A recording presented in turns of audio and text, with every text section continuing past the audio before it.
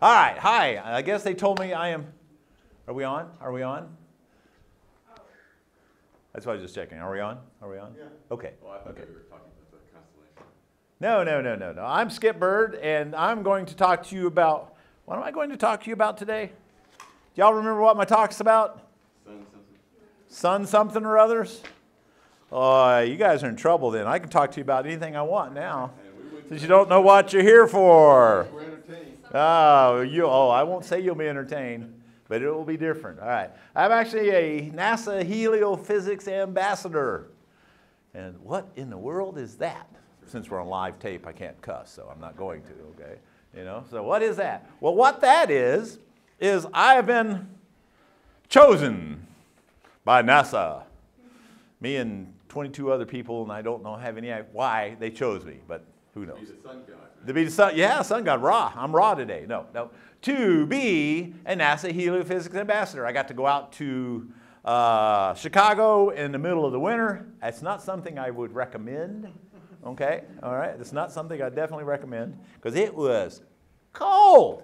And I saw, well, I'll have to show you the picture later, but we'll talk about that later. But basically what it is, we're trying to go out and basically train teachers on how the science actually works. For 6 through 8, I modified it for high school and down K through whatever grade you want to pick, okay? That's probably one of the reasons why I picked it. I was actually the only guy from an astronomy club that was in the group. Everybody else is like planetarium, museum people, nature, you know, like large nature centers. There's the Adler Planetarium. They were there. They've all these people, and I'm going, I'm just an astronomy club. What am I doing here? You know? So first thing, I'm going to hand out a piece of paper, and they are numbered 1 through 14. And I'm just going to say, newsflash, number 1, and then you're going to read number 1, okay? And then you're going to hand it to her, and she's going to read number 2, and then 3, and then work your way around until we get through them all, okay? All right, so we're going to do that. But basically what we're doing as the NASA Heliophysics Ambassador, we're going out and training teachers and non-teachers on how to teach the stuff about, sorry about that, gravity rules all, okay? All right. And by the way, when we're done at about 11 o'clock, I won't go, this question will come back, okay? Come back to haunt you, all right? So, yep, so we're going to do that. So we're going to start out with that. Basically, it's to help teachers and non-teachers get the science straight. I actually had the science wrong. I've been teaching it wrong for at least a zillion years, okay? And I'll talk to you a little bit later about it, but real quickly, y'all know that it's the angle of the sun that causes the temperature changes on our planet, right? Okay, well, it does, the instant. And I used to have this nice little flat piece of paper, and I put this flashlight on the little curved thing, so summertime, you know, it said summertime is pointing more direct down, and then down here it said wintertime, it said an angle. Well, I was informed that it's not the sun that's moving, it's the earth that's moving. I said, well, I know that. Well, your model doesn't show that. So I had to put down, so what I did is I put the sun down here, and I put the piece of paper on that, and I went, summertime, wintertime. You know? There I go. It says, now does it work? All right, works fine. Works fine. I'm going, oh my goodness. But that's okay. That's all right. That's what we're finding out is when you, there is a test, okay? There is a test. No, you don't need, I'm going to ask you to stand up and go to different corners of the building. You know, if you think A is true, go over here. If you think B is true, go over there. If you think C is true, go home. Okay, that type of stuff. So we're going to do that. So our very first thing we'll jump in here with our PowerPoint, and that should be number. Oh, by the way, if you're expecting some whiz-bang PowerPoint video mogul thingy, it ain't happening. Okay, you're lucky I'll be able to read what's up there. Unit 1. There's actually 4 different units. All right, and this is on the GEMS curriculum sequence. You can get all the technical details found on the website, or you can talk to me later. I'm not going to bore you with that stuff. All right. So the very first thing we're going to do is, the case of the mysterious events. Dun, dun, dun, dun. I have that song, so I could have put it on there, but I didn't. Okay. The case of the mysterious events. Breaking news story. Read breaking story number 1. It was a tense and fearful hour for a California snowboarding club earlier today. Some of the club members were on an extreme snowboarding expedition on Mount Everest, halfway around the world. That's okay. Keep going. Just so you can get picked up on the microphone. Oh, okay. The California club members were communicating with the expedition by shortwave radio when suddenly At 3:18 p.m. Pacific Daylight Time, all radio signals were interrupted. At first, club members feared that the expedition may have encountered an avalanche or some other mishap. Oh no. But they were relieved to learn that everyone in the expedition was safe when the radios began to function normally about an hour later. All right. Whew. Whoa, good. They were safe. So that breaking story is okay. Breaking story number 2. Air traffic controllers in Chicago reported that 15 airplanes in various parts of the country lost radio contact for about an hour. The problem occurred at 3:18 p.m. Pacific Daylight Time and continued until 4:20 p.m. Pacific Daylight Time. Okay, I hope somebody's taking notes on what those times are and dates are, but that's okay if you're not. I told you there'd be a test. Breaking news number 3. Okay. International Space Station radiation sensors showed very high levels of X-rays and gamma rays earlier today. The usual radiation was detected at 3:18 p.m. Pacific Daylight Time.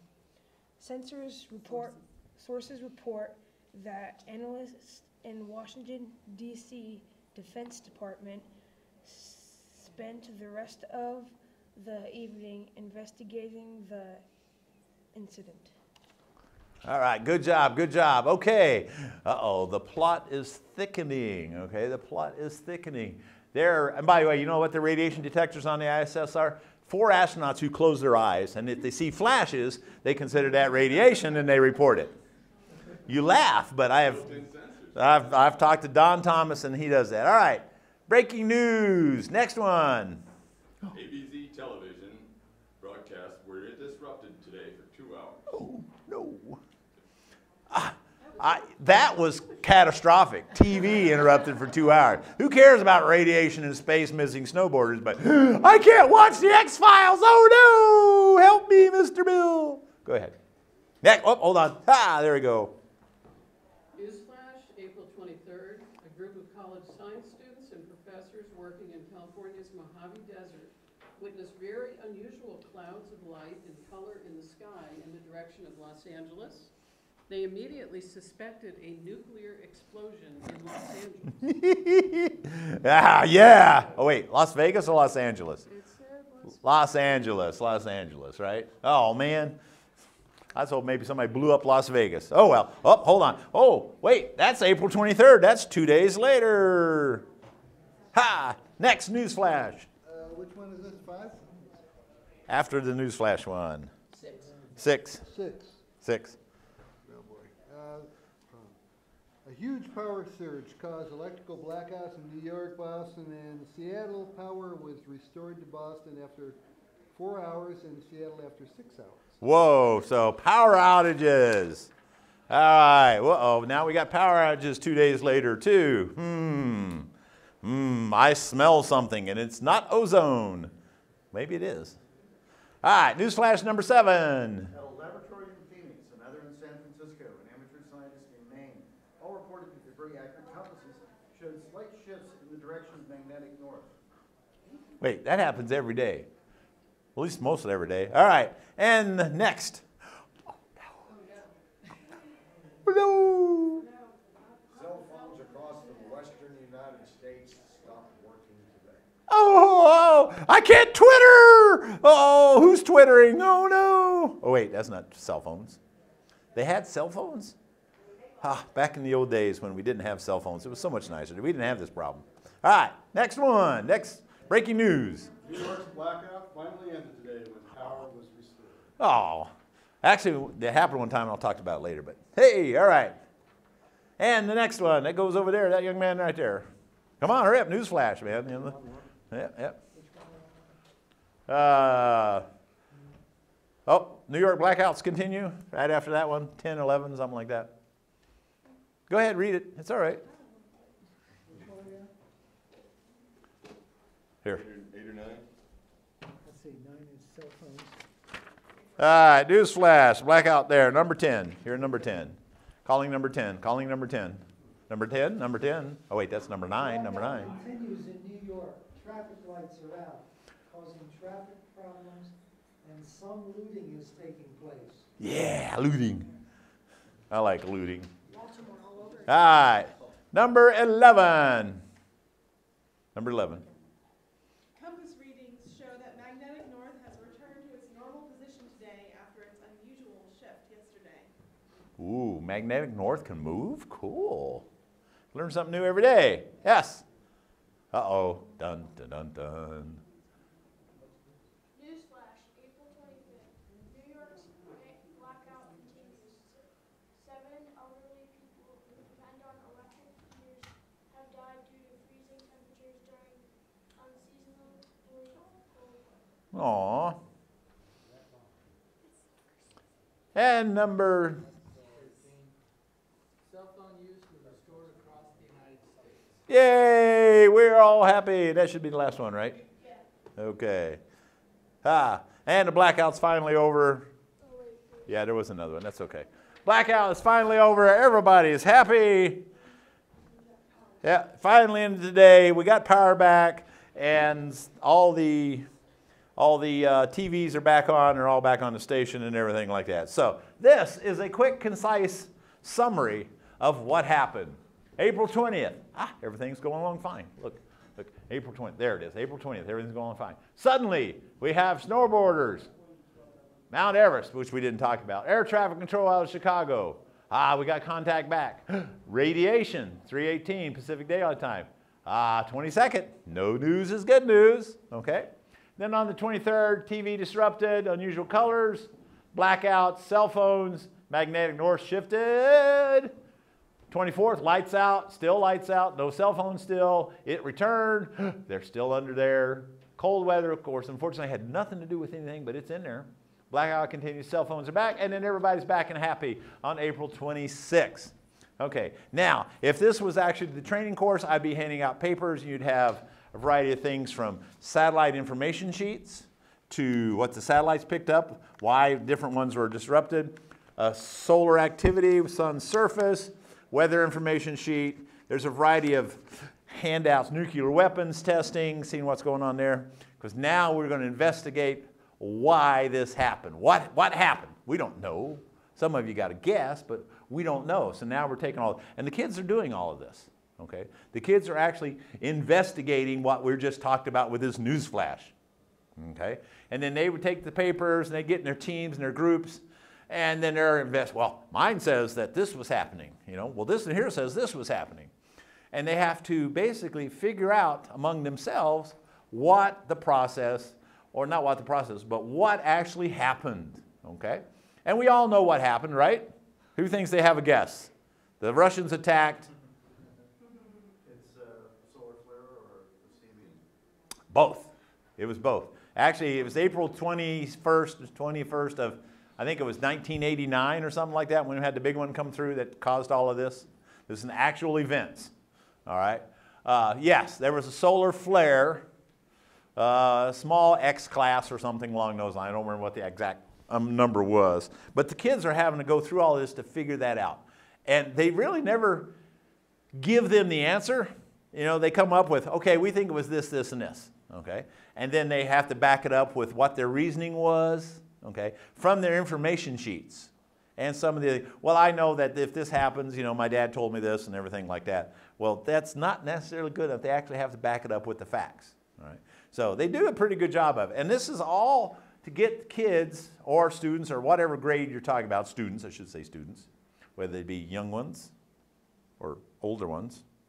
Although she's probably just as young as he is, so you're in trouble. Lucky for you, we're in West Virginia. Okay, all right. So, and again, there's the different sheets that you can see. Got damage reports on key satellites, report disabled cell phones, and they get all of this stuff, and they're using it to try and figure out what happened. And we're trying to teach them, is that STEM stuff, science, technology, engineering, mathematics, or it's stupid teachers excitedly mouthing other stuff too. See, that's STEM. But, and I'm one of those. All right.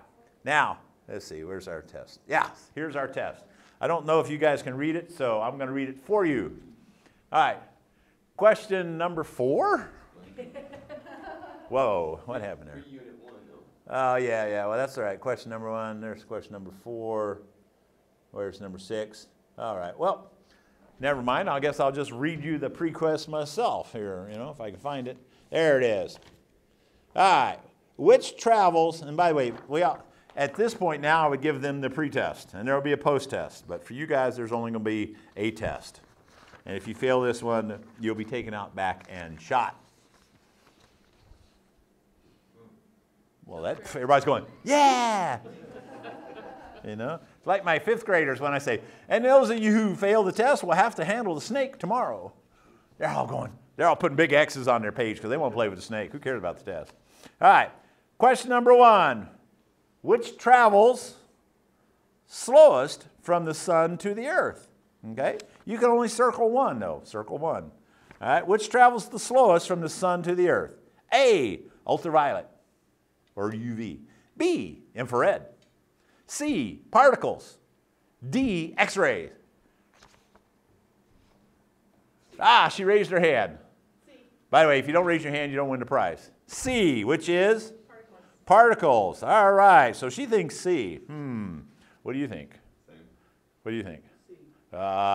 Don't go with the group, man. Don't go with the group. Sometimes they're wrong, okay? Question number 2. We're voting.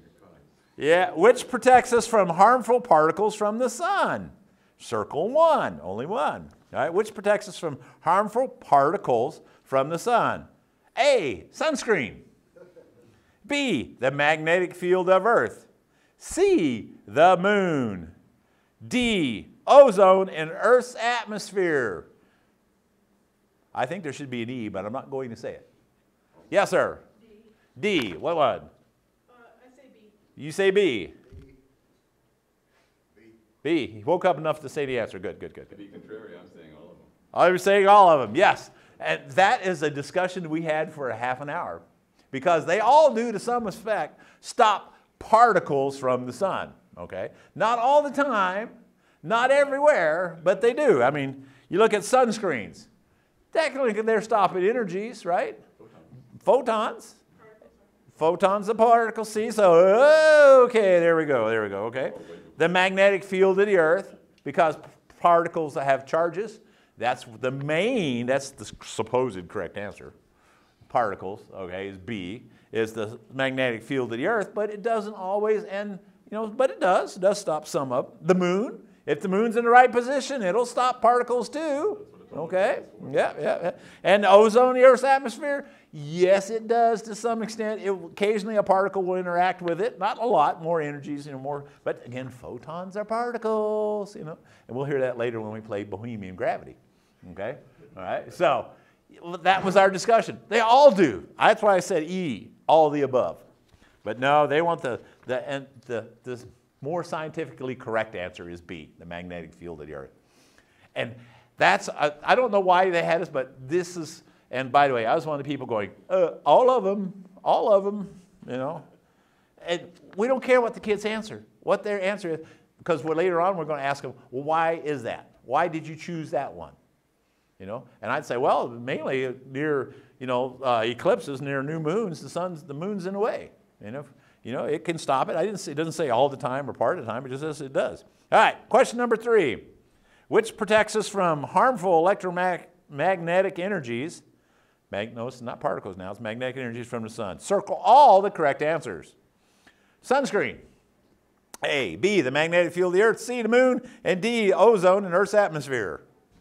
Which ones do you think help protect us against dangerous electromagnetic energies? B, the magnetic field of the Earth. B. I know, you're going to be difficult, so I'm going to skip you. Ozone, that would be D. B and D. I'm not going to vote this time. How about you? Okay. Again, electromagnetic energy, sunscreen, does protect us against UVA and UVB, right? So technically, A, sunscreen, right? The magnetic field of the Earth doesn't do much against energies, but it does help, which is B. Doesn't help much, does help against particles, but technically that's not an energy. That's not a physical particle. So, but again, it does some. Okay, it does. Again, and then the moon. Again, the moon's in the way. Okay, the moon stops a lot of stuff. And then ozone in the Earth's atmosphere. So basically, the politically correct answers are B and D. All right, that's the political correct. But all right, now, hey, we're up here to this one. Is the sun's output the same? Circle yes or no. And explain and give specific examples to back up your answer. We're not going to go into this because this was even a longer discussion than with the previous one about all 4 of them. All we're looking for, all we're trying to get the kids to do is justify their answers. You know, why? Well, not because my dad said so, or I saw it on Wikipedia, you know, things along those lines. We're trying to get them to explain, is the sun's output always the same? My first question is on what time scale? You know, and then I'm going, and to what percentage? What percentage? I'll tell you, you know, my personal opinion, it's no. It's never the same. Then again, I'll turn you around and tell you, yes, it's always the same. Because on a long-term scale, it's never the same because it's gradually getting brighter. To what? 1,000th of, like 1 degree every, what is it, 2 million years? It's 5 million years, something like that. Is the sun's output the same? Yes, because overall, if you average it out for a certain amount of time, even with the sunspots, it's less than 1,000% difference, okay, from the peaks and the valleys. But then again, you're averaging out. So you got peaks, you got valleys, you know, that type of stuff. It's not always the same, but you have to give examples. And then question 5, what things are coming, oh, this is one I like. What things are coming toward the earth from the sun? You know what my first one was? Was asteroids. They go, asteroids? I said, yeah, they swing around, the sun's gravity pulls them, swings them and shoots them towards the earth. We got 1,500 of them at this point. And they go, oh, well, maybe what things are coming directly from the sun to the earth? List as many things as you can, be specific as possible. Next to each thing you list, write how it can harm us, help us, or both. So give me something that comes from the sun. Yes, you, sir. Yes, you. I'm sorry, I didn't hear the question. Question is, what things are coming from the earth, or towards the earth from the sun? What things? What things? Notice it says things. Photons. Photons, all right. Would that be visible light or just yes. Photons? Okay, visible light, okay. Does that help us, harm us, or both? And harms us. Oh, so it's both. Yes. Why? What helps it? Why is it helping? Because we need energy to heat up the atmosphere and earth that we live in, for the plants that we eat. It hurts us if we get too sunburned and get skin cancer from UV and so forth. And too bright hurts our eyes and so. Okay, all right. What else is coming from the sun? Well, you can break down UV, IR, X-rays. Pick one. Pick one. X-rays. X-rays. Okay. Good, bad, or indifferent? Or both? Indifferent. Indifferent? Why? Because there's not enough to really harm us. Depends on how much you like evolution. Yeah, there you go. I was going to say, Okay, yes, sir. Neutrinos. Oh my God, 2 million of them just went through my body. Maybe that explains a lot. Okay. Good, bad, or indifferent? Indifferent. Why? You're right through us. Not always necessarily. It's a very, very, very small interaction. But there's a non-zero, as Sheldon would say, there's a non-zero chance, you know. Yep. There's a non-zero chance that the sun would go something weird, but no. Okay, again, what level do you want to go into? What level you want the kids to go into? How detailed do you want them to come up with their answers? But mainly, you're just trying to see, do they have a justification? Again, we're always going back to, why did they choose that answer? All right. I used to work with the Baltimore City school system, and we were writing MSA tests, or writing and reviewing MSA tests for the 5th grade. And one of the things they look at is, not only do they come up with the answers, but they want to know what, when the kids do take the test, what the wrong answers and why. The number one, we had this question that says, name the 3 states of matter and draw a picture, okay? The 3 states of matter, draw a picture. The number one wrong answer, 18% of the wrong answers was Maryland, Pennsylvania, and Delaware. And we're going, what? And that was the number one wrong answer, okay? This, 18% of all the wrong answers. That's a large chunk. Most of the time your wrong answers are scattered everywhere. You might have a few that are 5 or 10%, you know, at the most. 1% wrong answers? No. There's probably 40% wrong answers. But out of all the wrong answers, 18% was that one answer. And then they had to draw, a little diagram of a solid, a liquid, and a gas. Everybody drew a solid. Most of them drew a rock or something like that, or a brick, something solid. Then the liquid, some of them would draw raindrops, some of them would draw a glass of water, things along those lines. But the number one wrong answer for gas was they showed some guy putting in gas into a car. And I go, that's not gas, that's gasoline, and that's a liquid. We had to count it wrong because it's not a gas, okay? And so we had to figure out, why are they doing this? What's going on, okay? And that's when we started checking with... How did they draw a correct picture of a gas? They could draw, we accepted a cloud, we allowed them to put, we even mentioned that they could use bubble diagrams. And that's the way it was taught in class, was a solid, the bubbles are all close together. Liquids, they're kind of, in a jar or a glass, and and then the gas, they're just kind of arrows pointing every which way and going every which way, okay? So that's how we was hoping they would do it. But that's not how, a lot of the kids that got it right did that, but the ones who got it wrong, were showing the guy putting the gasoline in the car, so, and that's some of the things that's going on with this, and we're trying to correct. There's a lot of misconceptions, even among teachers, okay? And what they say, well, I gassed up the car the other day. Well, Homophons are confusing. Yeah, and remember, because I was teaching in Baltimore City, these are inner city kids. They may not have a car. They may not have a car. So they're more likely to get it right? Well, yeah, maybe who knows, okay? All right, so that's the pre-questionnaire, and they do this for each of the sections. I don't know why there's two of them in there. There we go. And then the last one is, how does the sun, let's see, draw the sun-earth system. Normally they have somebody come up here and do it on the board, but I'm not going to. It says, label the sun and the earth. Show sizes and distance from each other.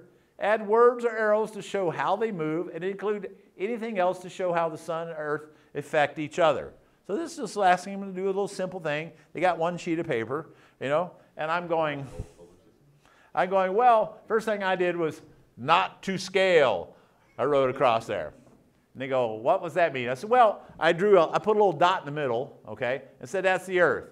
And then I took my other sheet of paper, I flipped it over, and I drew a big circle on the back, and I said, go outside and hold this. And that's probably the right scale. I go, okay. But again, it's what we're trying to find out what their image is. Because again, this is a pretest. Now, once they've all done a pretest, they do a pretest for all 4 sections. Each time you go through a complete section, which is here. Here's Unit 1. Did I get Unit 1 out? Yeah, let me pull out Unit 1 just to show you an example real quick. All right. So Unit 1, how's the sun affect the earth? All right. There's a variety of all the stuff we're going to go in. I'm not going to go through it, but there are a variety of stuff in here. You can always find it on the website and stuff along those lines. But we're basically teaching them how does the sun, sun, earth, sun, space, weather, that type of stuff. How is it affecting us? All right. These sections can be as short as an hour if you want to do it that way. They can be long as several weeks. How detailed do you want to go into it? Being a science teacher, I always started out with astronomy because it all begins there, And then it jumps, well, actually, technically it begins with physics, but we'll start with physics and astronomy and the Big Bang, and I work my way up through chemistry, biology, and then into stupidity, or us, whatever you want to call it, okay? All right, but again, how that affects them. And then once they've gone through a section, yes, sir, question? I'm sorry, it's just, now that as you're describing it, you mentioned about how you're trying to handle kids at, people at various levels of education and so forth.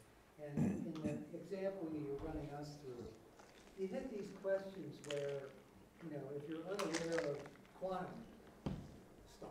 Yeah, and particle duality or something like that, that makes this answer complicated. Yes, which yes. otherwise seem trivial. So in terms of the educational system, at what point do you start to introduce the idea of, well, waves and particles are sort of, it doesn't. It's kind of like when you're having a discussion with kids about sex, and they're 9, do you go into the ins and outs? Yeah. No. Okay? You just say male, female, and things like that. As they get older, you might get into more technical details. okay? And it's somewhere along the way you're going to start getting into stuff that you got to cover your ears because you can't talk about because you're in here, okay? But stuff along those lines, okay? So is that built into? Yeah, it's built into that. And we're trying to, what we're finding is that between basically middle school, all the way up to middle school, there's two things that all kids are excited about: space and dinosaurs, okay? After middle school, there's two things they're excited about: video games and the opposite sex, or less, okay? All right. What happened to them in those 4 years, or 3 years, or 2 years, you know? I tell people, you know, 6th grade was the best 5 years of my life. You know? But once puberty hit, okay, that explains part of it. But there's a lot of different factors. If we knew what the answer was, we could fix it. It's everything from it's not cool to be smart, that type of stuff. They've got distractions, you know, there's other things being put on. There's all kinds, there's thousands of reasons why it's not working. And all we're trying to do is kind of sift through that and try and get them at this point to question things, you know, like those bumper sticker, question authority, you know. We are the people your parents warned you about, that type of stuff, you know. So we're just trying to get them to not believe everything they see or hear on the TV or on the internet, because we all know that's 100% correct, right? Right. He's over there going, I'm asleep already, man. You lost me as soon as you started bad-mouthing video games. All right, but that, and that's what all this that's what the NASA Heliophysics Ambassador do. Our job is to go out there and try and correct misconceptions. And there's a bunch of them out there. Okay, there's a bunch of them out there, but we're not going to go into all of those. But that's basically what I do. I go around and I teach teachers, you know, key concepts. I spent a week at the Carroll County Fair, Carroll County 4-H Fair, and 4 days at a science fiction convention, hooking people in. You ever seen a star? Want to see a star in the daytime? Come on over here. I want to show you a star in the daytime. Okay. I gave them a prize that they could tell me what star it was after they looked at it. They're looking at it through a telescope. What star is that? Polaris? I don't know. Arcturus, you know. And they're, you know, of course, most people, you know, again, some people look through telescopes, some people haven't. You know, we know the answer, but the sun is the star. It's also the closest star. It's also the closest star to us at the present time. Okay, you had to make it complicated. Again. Closest star I'll ever get to. Again, it's all, well, are you sure? You know, again, remember some of those answers depending on what level you went. In 5th grade, to the 5th grader, mass and weight are the same thing. And we tell them that. So right now, mass and weight are the same thing. When you get in the 8th grade, you can find out mass and weight are two different things depending on what planet you're on or whether you're on a planet or not, you know, blah, blah, blah. But right now, this is all you need to know, you know. Later on, then when you get into high school, mass and weight are not the same thing even when they're on the same planet, okay? You know, that type of stuff, because gravity changes, fluctuates, you know, all kinds of things, you know. So again, it's the level that you're going to cover the kids. But the sun is a star, okay? All right? We use models to demonstrate ideas, explain observations, make predictions. That's what we do. I do a whole class on models. I come in my little G.I. Joe guy, 6 foot tall, got hair and muscles, and I go, that was me 2 weeks ago. All right, that was me 2 weeks ago. All right, 3 weeks ago. Okay, a month ago. That was me, all right? But we use it because, hey, we can't bring the sun into the building. We can't bring the solar system into the building. But one of the things I do is we make pocket solar systems, you know? And we make those, or we'll make glow-in-the-dark constellation maps. You know, those type of stuff, all right? The sun, and again, we can go to distance and stuff like that. You've all seen this picture here. This is our sun. Ooh, look, there's our Earth. Wait, that's the thing I'm standing on. You know, it takes 7.2 million of them, of me, to go from one side of the planet to the other. 7.2 million. Head to toe, head to toe. You're driving down the road, and boom, boom, boom, boom. What was that? Oh, that was Mr. Skip. Don't worry about it. There's another 7 million of him. You're out there on the ocean, you're watching sharks going, what are they doing? They're having a feeding frenzy. Don't worry, it's Mr. Skip. There's a lot more of him, okay? Because that, you know, 1 million Earths, 109. And by the way, is our sun a big star? No, it's in the bottom 30% in size. Of course, top 70% in quantity, but 30%. And it still takes 8 minutes for the fastest thing we know to get here. 8.5 minutes technically. But That's what you're trying to do with the kids. They don't know. You guys are around astronomy. But if I whipped out something like molecular biology, some of you might go, mitochondrial what? You know? What's the RNA, DNA, and RBC and all the good stuff is? Yep. And by the way, everything is in metric. You know that, right? The rest of the world is metric. Okay. So if you want to talk about being behind, that's America. The rest of the world is metric. Science is metric. I just tell them that. Oh, I like this one here. Only a small amount of energy, of all matter and energy that the sun puts out, comes towards the earth. Yes, sir? The rest of the world isn't. Well, that's true. There's a couple of people who are actually still in troy ounces and something or other. Shekels, I think, what it is. Yeah, okay. All right, now I don't have the diffraction grading that I was going to put up here and show you the spectrum. So, but again, this is all different things we can do. Roy G. Biv, you know they demoted Roy G. Biv? We're no longer teaching Roy G. Biv in schools, in elementary. It's Roy G. Biv. They've eliminated, well, this one here, notice? Red, orange, yellow, green, blue, violet. Indigo is gone. Is it hanging out with Pluto? Yeah, it was demoted. Yep. It was demoted. Okay? So it's Roy G. Biv. All right? Because indigo is a complicated color. You don't have indigo anymore. Yeah. It's partially blue, partially violet. And I said, well, then let's get rid of orange. Because it's part red, part yellow, you know. Let's go rag, you know. Huh? Primary and secondary, that's what they want. Yeah. And we're looking at this. Oh, one of the things I do for the kids when we're studying the electromagnetic spectrum, I have a microwave. I bring a microwave into class or to my programs, and I'll put a glass of water in there, and we'll turn it on. I have all the kids get up close and watch it, you know, watch it boil. And we talk about, I said, well, they talk about why it's boiling. And I've said, now, when they're all done talking about why the water boiled, and we finally get, it's all these particles and the energy's hitting and stuff. I said, why didn't you cook your face? Why didn't your face cook? You were sitting there looking at it. You know, you were just as close as the glass of water was. Why didn't your face cook along with it? You know, and then we go into different sizes, the wavelengths and stuff like that, because it's a good segue into that. But most people, microwaves, well, they've heard of a microwave. They didn't know it was part of the electromagnetic spectrum. Okay? Radios? Why do they call them radios? Why do they call it radio waves? The infrared. I love infrared. You can't see infrared. Yes, you can. Yeah, we can. Yes, you can. No, you can't. Yes, you can. I hold up my camera and I'll put the little remote control at it and say, can you see it? And I'll press a note and I'll put it at the camera and you can see it blink. So the camera can see it. Why can't you? So there are a lot of different things, and there's key concepts again. And I do a program, I did it last year, I think it was, called Light. It's all astronomers get. And I go out and I'll make the brash statement that 98% of all astronomers are blind. You too, okay? They're blind because they don't study. Less than 2% of all astronomers study visible light. They all study infrared, radio, gamma rays, X-rays, all these other stuff. They can't see that. They're blind to those energies. They have to translate it. So if you're physically blind, you have to translate visible light into something, sound or texture or something along those lines. So they're just doing it slightly different, okay? There we go. And that's the sun radiates. Okay, we can go there. We can ignore all that. Look at those pretty pictures. Too bad. All right. Come on. Get out of there. The multi-wavelength sun. We're not going to see any of that because we're not multi-wavelengths. All right. There. Sorry. The solar wind. By the way, we know we're missing a G3 class storm, right? Happened the night before last. Happened the night before last. Never came down this far south. Okay. I checked it out last night. I actually went out to look see if I could find it.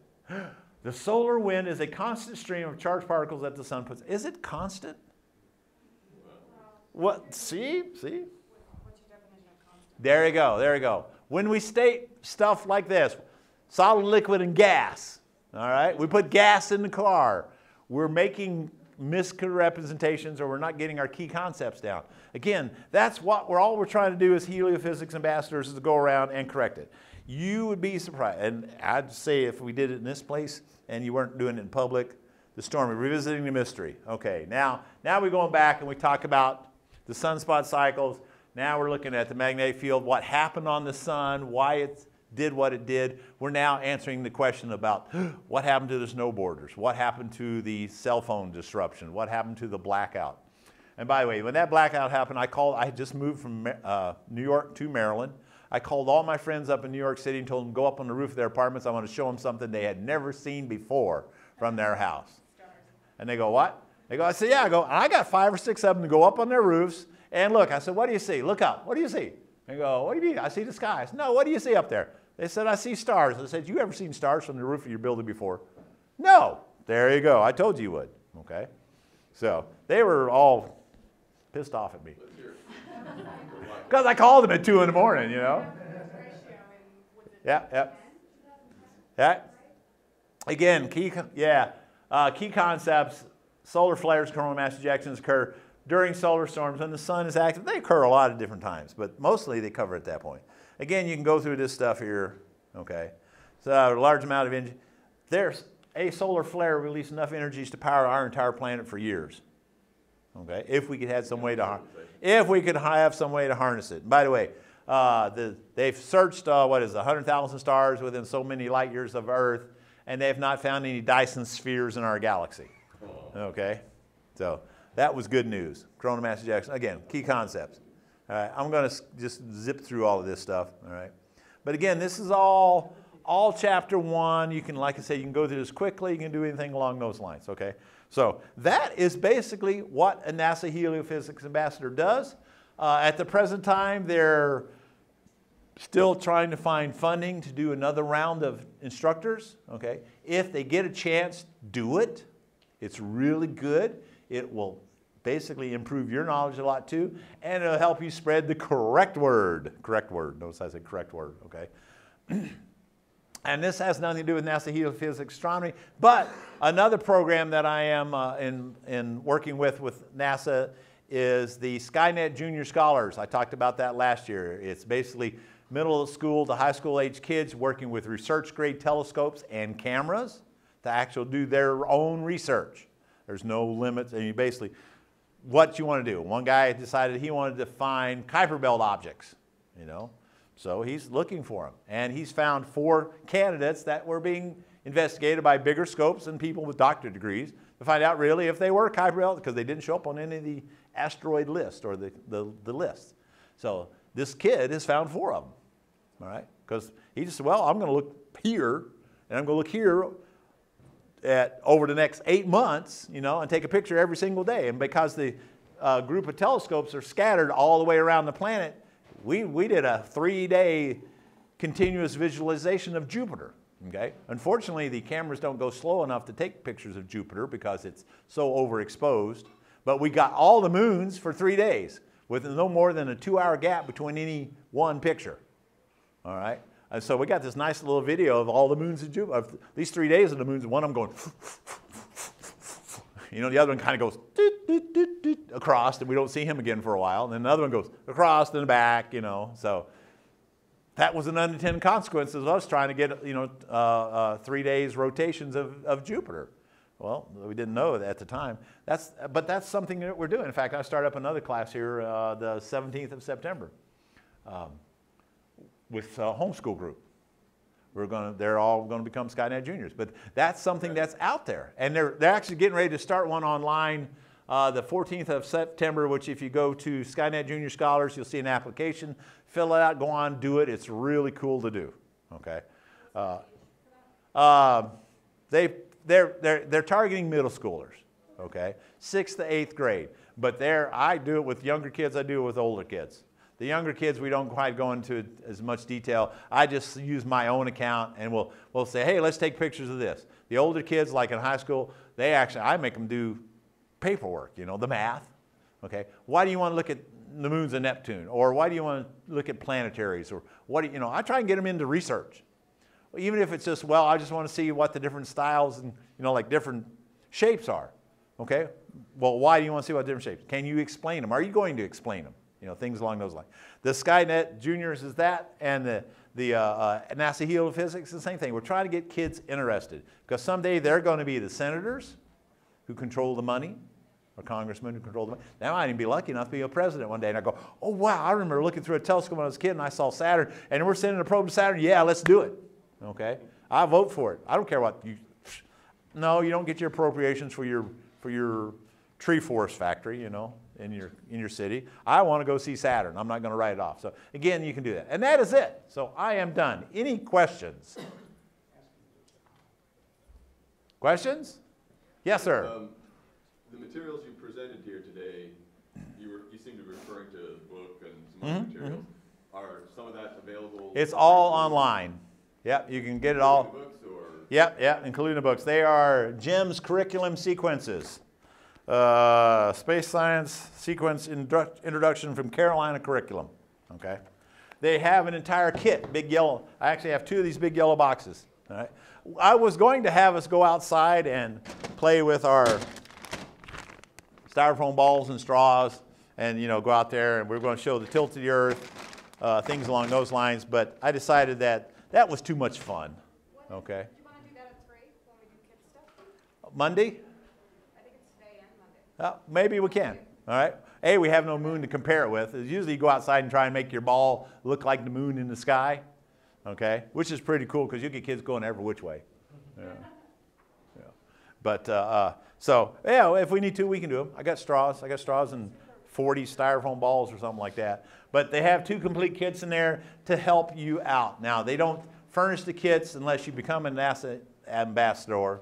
When you go to the program, they give you a kit. But other than that, it's all online. It's a list of stuff, and I bet you it doesn't cost more than $100, maybe $150, depending on how good a shopper you are. Okay. All right. Any other questions?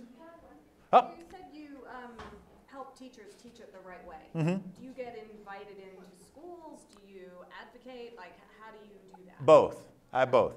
I'll be real rude or real crass and rude. I do this for fun and profit. Okay.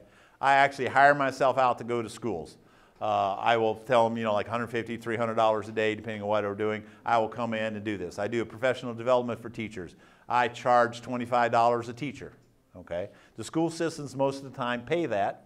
Once in a while, like the homeschool groups, I just pick a day. I say, hey, we're going to have this NASA Heliophysics program. Come in, learn about it. Do some of the examples, and then and I for those people I charge about $50. Okay. So, and I try and get 15 or 20 people there, something along that. But I also make the offer of, I will come to your school, your homeschool group or whatever, or come to your house, and I actually teach high school astronomy, physics, and chemistry for homeschool associations. I'm not licensed, I'm certified, whatever you want to call it, to do that. Okay. So I actually teach a 32-week high school class. Okay. This is one of the things we use, the Skynet Juniors we use. I mix them all in there. This is not something you're going to find in a public school system. Okay? I have a little more leeway. Things that go boom. I can actually blow up stuff. Sorry. Oops, sorry. I didn't say that. Yes. What is it?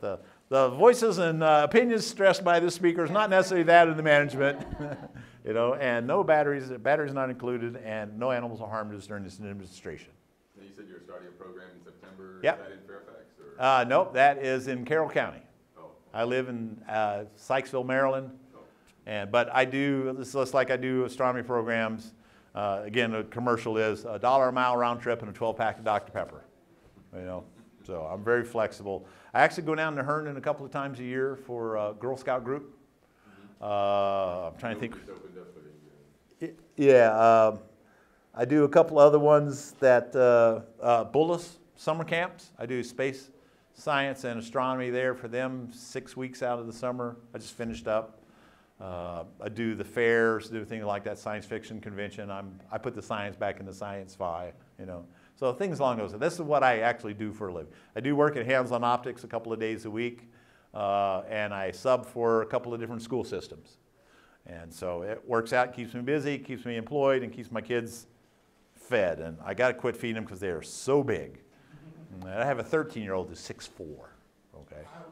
And my 16-year-old is 6'5", and he's afraid the other brother's going to pass him. So, all right. Any other questions? If I don't see any more, going once, going twice? You're going to do a thing at 3 o'clock? I guess she wants me to help with the kids. My program is Fun with Physics Monday at 3 to 4, no, 1:30 to 3 or something like that. I don't know what time it is on Monday. But bring your kids out. The adults are also included. If there's a kid inside of you, you can come out too, okay? All right. We're going to basically, first of all, I'm going to suck their brains out. I'm going to put them in large plastic bags and suck all the air out of them.